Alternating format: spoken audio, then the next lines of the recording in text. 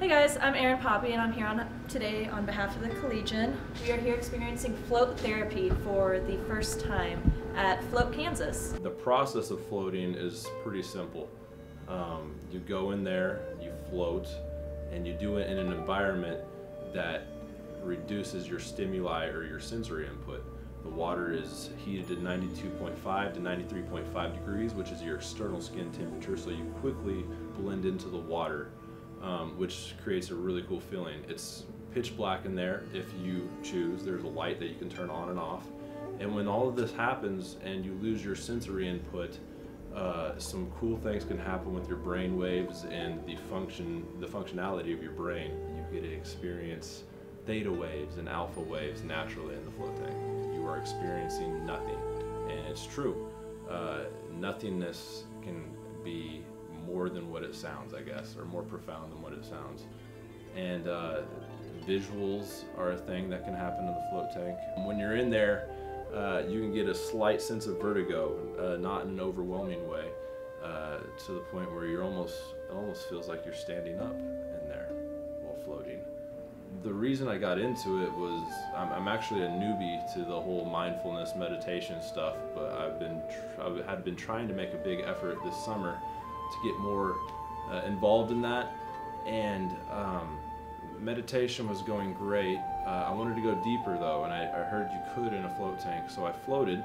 And meanwhile, I'm also thinking, why isn't there one up here in Manhattan or Lawrence area? And so I kind of have it in the background, or in the back of my head, to maybe open one up. And I finally went and investigated and floated myself in Wichita, and it was profound. It was awesome. I really enjoyed it. It really did something good for me, and that's when I decided I was going to pull the trigger on it and bring one to Manhattan. I really wanted to make sure one was available to the soldiers at Fort Riley, the students at K-State, and anyone else in the Northeast area that was wanting to float. It's been known to alleviate anxiety, depression. For military personnel, it's helped relieve PTSD. For me personally, however, I want to experience float therapy for kind of a bunch of different reasons. One, I have this really bad soreness in my neck that I kind of want to get rid of. And also, I've always kind of struggled with anxiety. So over the years, I've been trying to find new and different ways of dealing with that. Students, just as much as anybody, are experiencing a ridiculous amount of stress and pressure with the daily grind of being a student. It gets overwhelming at times, and there are probably weeks or months that go by where students don't even realize that they haven't stopped to do nothing. The float tank provides an atmosphere for you to completely rid yourself of any of that, and try to get your mind out of maybe a cycle of anxiety or procrastination due to schoolwork and maybe the stress that comes along with it. A little brain reboot is a good way to put it, I guess. Army and military have been using this as well. I've had a number of people with PTSD that have used this, and there are a number of people with PTSD that are using these all around America with significant results. It's been cool to hear the post-float testimonies afterwards. That's my favorite part of this job, just talking to people.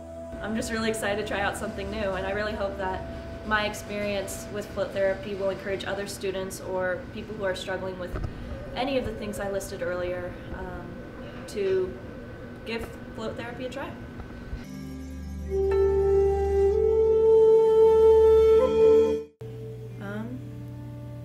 My very first thought was, I am floating in 10 inches of water, and it really didn't feel like it. You just kind of feel weightless.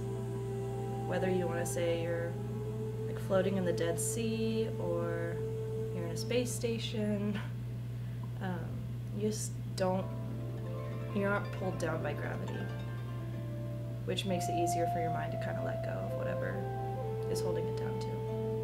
At first I was a little bit apprehensive, a little bit nervous. I hadn't done anything like that before, but I was needing to relax, and I walked in, immediately kind of felt at ease after he explained everything, and took my shower, got in, and just kind of let myself go. It was no other experience that's been like that.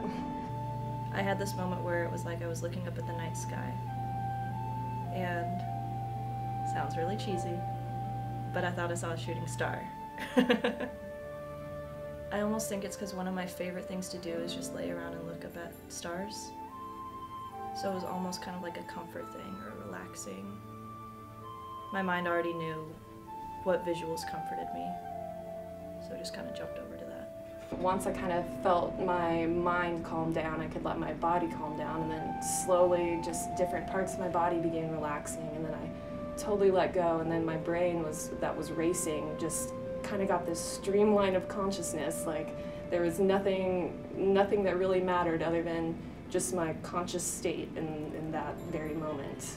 When you get in a float tank, it offers you an atmosphere where you can just kind of slow down, shut that inner voice off for a second, and bring some happiness into your life. It's almost like I'm recharged.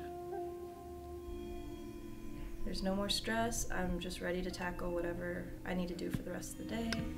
And it's just almost like you feel centered. Whereas you felt weightless in there, it's kind of like a good pull down back to earth once you get out of it. What really stuck out was just the loss of worry. I wasn't worried about what I had to do the next day, wasn't worried about what I did earlier in the day. I was just there and totally present in myself. And afterwards, I basically just felt like a new person. I think it's something that, while you have the opportunity to, just try it at least once. If you're skeptical, all I have to say is get in the tank, try it yourself, see what happens. It's been incredible, the amount of people that have really found some benefit from this. So.